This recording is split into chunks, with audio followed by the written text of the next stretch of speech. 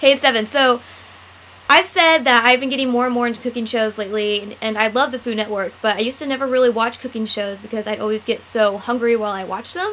But I've like finally figured it out, and you're supposed to watch the show while you're eating your meals. I mean, it's like, okay, so you're like you're watching them make something delicious, and you're like, that's a good idea as you're eating your macaroni and cheese or, whatever you're eating. So that's just like, you have to watch them during your meal, otherwise you're going to get really hungry. So I've come to terms with that. And also, there's a show on the Food Network, and it's called We'll Work for Food, and Adam, the host, was originally on the reality show The Next Food Network Star, and I love that show. Like, I love that show so much, and I just remember him being one of my favorites on the show. And once he got eliminated, I was mad because I really, really liked him. He had a really good personality. So, after he left, I was like, I hope he gets something because he'd be such a good host, or, he's just really, really good personality. So once I saw he was a host of this show, I was so excited. And We'll Work for Food. He basically works for food in the food industry, and like he does like random jobs for food. Like recently, he did a Baskin Robbins, and it was really cool.